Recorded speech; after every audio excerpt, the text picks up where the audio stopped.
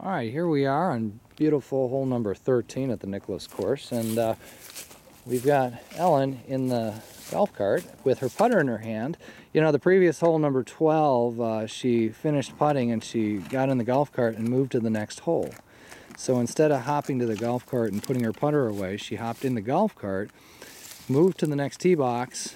When she got out, she put her putter away and grabbed her driver. So that's a time saver. If we could keep our club in our hand, hop in the golf cart, maybe put the club away on our next shot, it's going to save some time out on the golf course.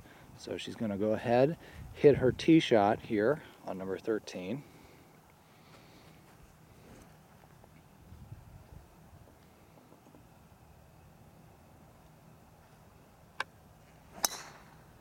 Great tee shot.